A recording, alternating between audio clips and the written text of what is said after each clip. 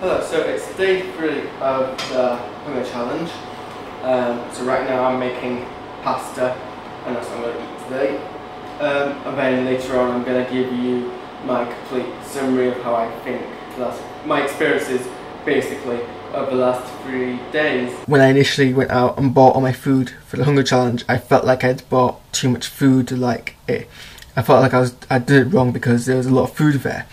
And it seems a lot of my fellow Team V leaders have expressed some sentiment, namely that they felt that they've been having a full 3 meals a day and that there's very little difference between the diet they've had during the Hunger Challenge and the normal diet you have being a student in the normal student diet.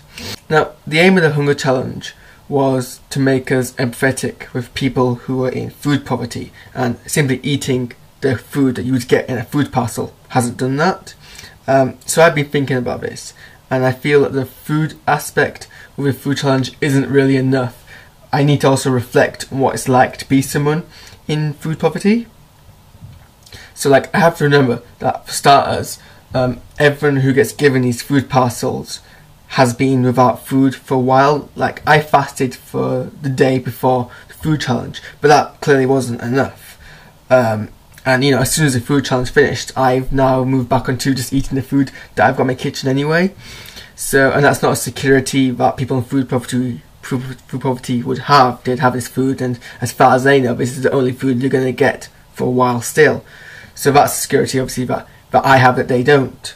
Here's the most important thing about the food challenge, is that it feels like I've got a lot of food here, but maybe it's supposed to be like that, because it's supposed to be a lot of food so that people who are actually in food poverty then don't have to worry about the food, don't have to worry about supplying themselves with food, because that's already taken care of. So for at least those 3 days or so, they can just concentrate on simply getting themselves out of food poverty and getting help, because they don't have to worry about feeding themselves so they don't starve.